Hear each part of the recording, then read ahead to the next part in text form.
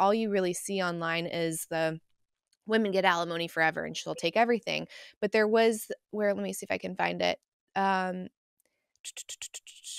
it was from Reuters, I think, and they said that basically alimony almost doesn't happen anymore because it just seemed socially unacceptable. Um, about 25% of the cases, there were about 25% of divorce cases in 1960 and only 10% today, and some as low as 8%.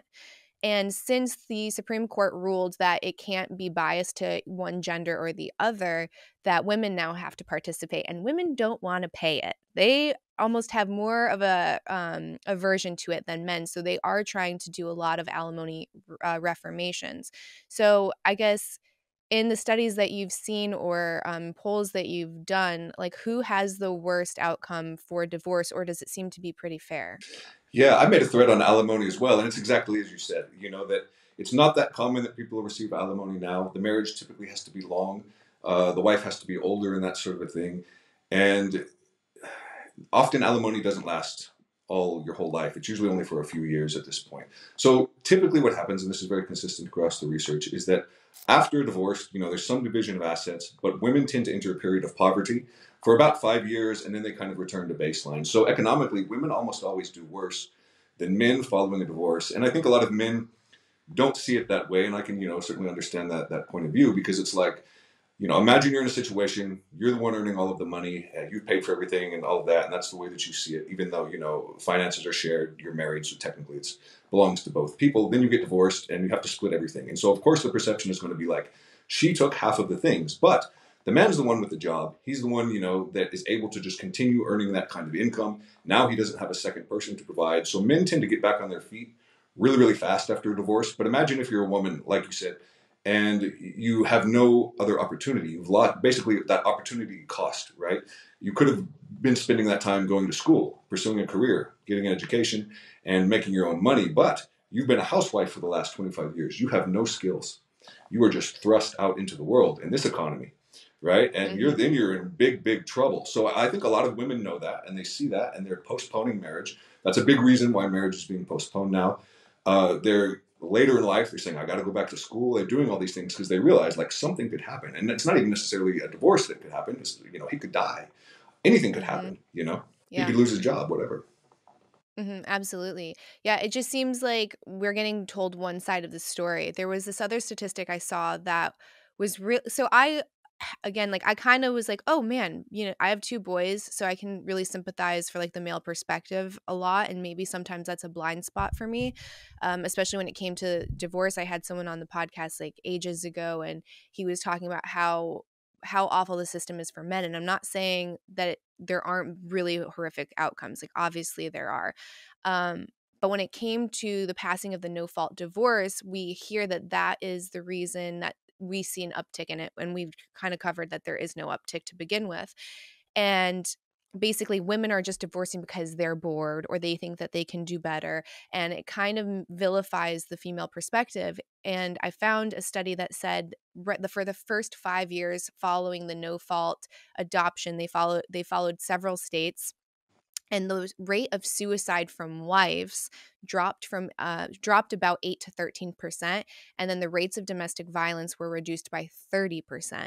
So that's a win. That's a win for everyone, and it's a perspective that not a lot of people are talking about. Is there are people that quote fall out of love or cheat or think that they can do better on both sides. Like there are men and women that are making these claims, but there's also a very real consequence of not being able to divorce, and that is women killing themselves or being constantly beat or children getting beat. So I think that I don't want the government telling me I can't leave a contract. That's kind of scary. So it's coming from this side that preaches small government, but at the same time, you want the government to say who you're in relationship with is kind of odd.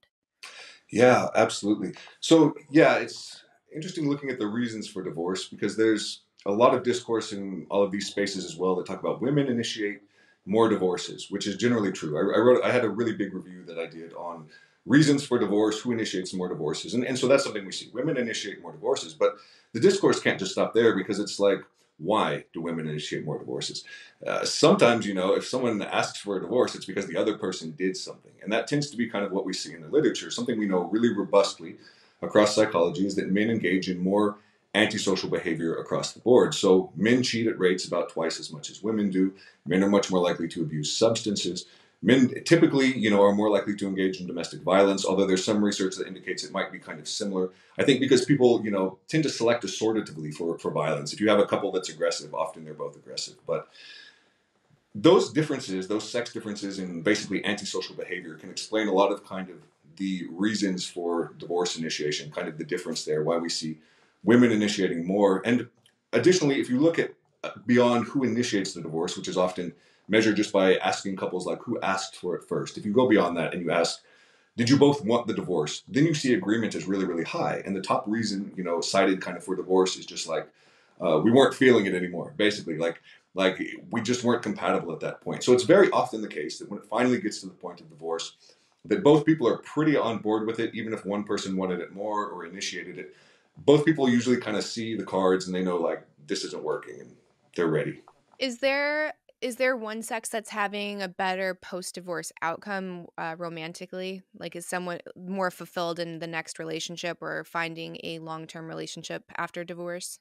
So I think the research on that's actually kind of mixed.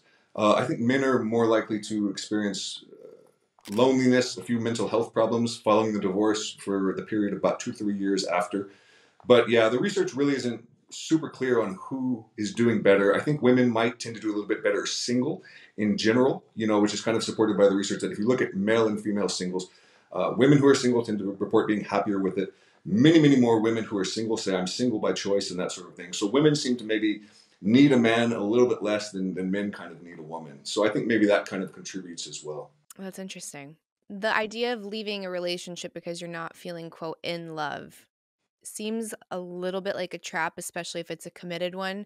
I was reading, it was Recapture the Rapture by Jamie Wheel. And in the beginning of the book, he talks a lot about like the neuroscience behind like a couple things like mob mentality, falling in love, that kind of thing. And it was interesting with the neurochemistry. He was saying that lasts like 7 months of where you get like this perfect cocktail of like butterflies and excitement and just you can't keep your hands off of each other. It's biological. It's probably both. It's biological and maybe spiritual and something else, but there is a lot of biology behind it. And that shelf life is usually about 7 months to a year.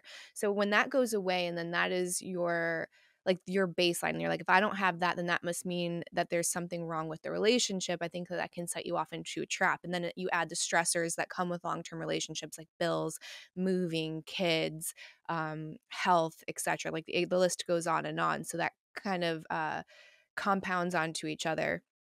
And then you get into the neurochemistry of emotions and feelings and states. So if you're in a negative place, you're saying to your brain, this is what we're doing. And that keeps on repeating. So then you keep on being agitated with your partner and keep seeing everything from this low that you're at. And unless you do a very conscious pattern interrupt, it's almost like you're at the whims of chemistry at this point. So it takes a lot of work to even be able to recognize that, like a lot of meditation to say, I'm not these thoughts, right? And say, we are going to do something different. Like, I feel like shit right now, or I'm really mad at you right now, but I'm choosing to do something else.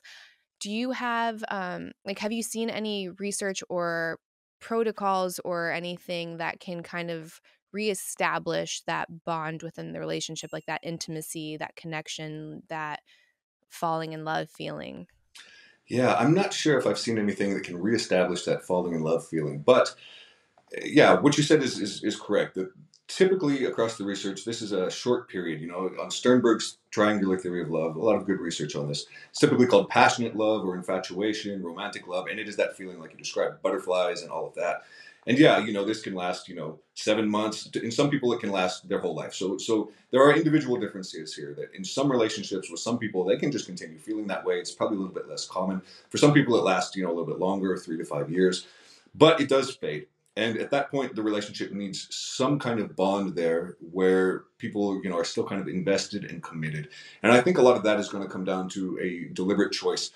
How well do people get along together? How invested are they with their day to day behaviors? Are they doing things to reestablish and reaffirm that bond? And I think, this is kind of where the realm of like coaching and therapy and all of that uh, does well, and a lot of the research is not really focused on this, but things like going on regular date nights, doing Mhm. things that are romantic deliberately to kind of cultivate that. Because even if, you don't feel necessarily that extreme passion that you did, in the first 3 months, you can still love that person. You can still be very, very committed and want to be with them.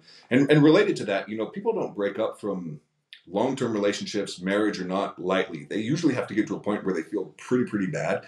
It's not just Mhm. frivolous. So maintaining that, even absent, like extreme feelings of passionate love, I think it's not that difficult if people want to and they're putting forth the effort to do it. So there's this recent article by Thomas Seeger. He's one of the founders of the Morozko Forge cold plunges. And he was saying that if you do a cold plunge with your partner and you're making sure that you have skin to skin contact, so whether it's your knees or hands, feet, whatever touching, and you do eye gazing, I forget how long it was. I want to say it's at least a few minutes, that it can actually start to kind of recreate some of that neurochemistry. I haven't tried it yet because I hate being cold, but I thought that that was really interesting. And then for people that are risk takers or really like something that's maybe a little bit more avant garde, I want to say it's MAPS that's doing some of this, but they'll do couples therapy with MDMA. And I know some people that do that every anniversary. So every wedding anniversary, they'll do like an MDMA ceremony together to reconnect. And I heard that it's very, very helpful. So there are ways that people are trying to figure it out. Yeah, and I mean, there's a lot of research as well that indicates that when couples are more in love, they do make more eye contact, they kiss more, they touch each other more, they cuddle more, and all of that. And we know that there's always a bi-directional effect with behavior and feelings and psychology and all of that. So it's kind of like research that shows just making yourself smile, just a fake smile, will actually kind of boost your mood. You can make someone smile for a minute and then ask them how happy they are, and they'll rate themselves a little bit happier than the control group that's not smiling.